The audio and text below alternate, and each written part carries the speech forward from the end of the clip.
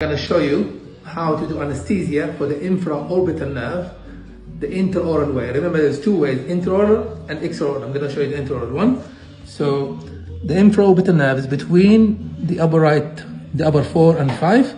So the needle should be parallel, like so, directed toward the infraorbital foramina, which is here,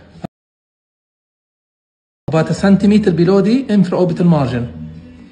So I go like so, gently, a couple of drops, and then you introduce the needle toward the infraorbital margin and you inject a couple of mLs very slowly. I can feel the liquid under my thumb, which means I'm injecting around the infraorbital nerve.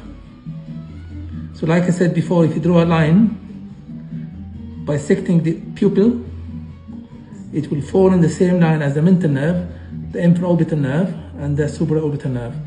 So I'm gonna stop now, and then I'm gonna massage the liquid, which should be around the infraorbital nerve. So this is how you do infraorbital nerve anesthesia the intraoral way. Next time I'm gonna show you the extraoral way.